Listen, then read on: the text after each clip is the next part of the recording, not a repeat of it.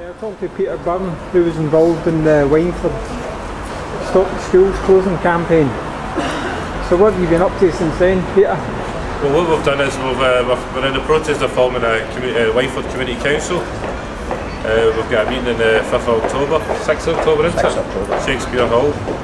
So basically the reason we're forming this Community Council is because we want to say to the proposed regeneration of the Wyndford estate, because we were promised, certain things, during the occupation and our campaign, by Mr. Stephen Purcell in particular, through the press. What kind of thing? Well, I can't actually quote him, his exact words, but this is on public record. He says he's going to put money back into regenerating the Wyndford specifically, maybe a family centre or a community centre. So he's made specific promises, through the press. So we want to make sure that they're going to follow through with this, In particular, they're talking about closing a lot of community centres, in Maryhill and stuff like that, But when he's made these promises, we want to make sure that we're going to produce them, So that's why you've set up the group? That's why we've set up the Community Council? Yes. So what about the Tesco's thing? Well, what we found out is Tesco's are supposed to be building a superstore in this area, Personally, my opinion is, I think it might be a good thing, it's going to create jobs, etc.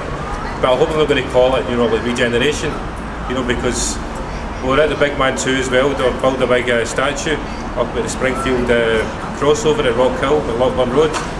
Now, they're building a bridge which is good, it's going to join the two communities, but they're building a big statue atop it, and it's going to cost about £3.5 million, I mean, that's cosmetic regeneration. What we're looking for is like schools, family centres, stuff for the kids, So in between the Tesco's, and the Big Man 2, there is a suspicion they're going to fog us off and say, well, that's your regeneration, To start asking for the kind of things that you're looking for. Correct, yes. Whatever that might be, But certainly it's not artwork, it's no artwork we need. Don't get me wrong, the statue looks going to look great, but we're not looking for artwork.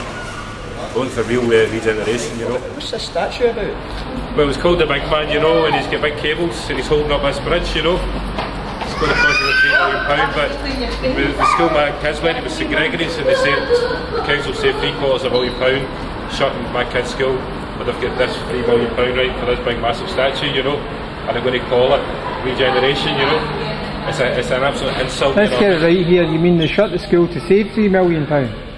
Well, no, they shut my kids' school, right? I don't know what the total sums for the two schools or for all the schools in Glasgow, I think it might have been about £3 million actually.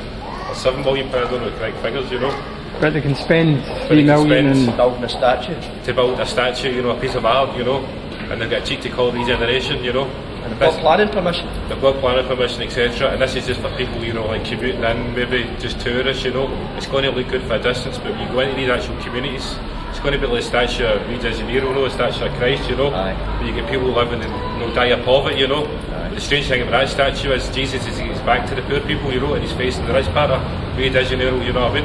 So it's going to be like that, People are going to be too busy looking at the statue, and they're going to miss the poverty, in front of them. It's cosmetic. So I take it they consulted the community about it?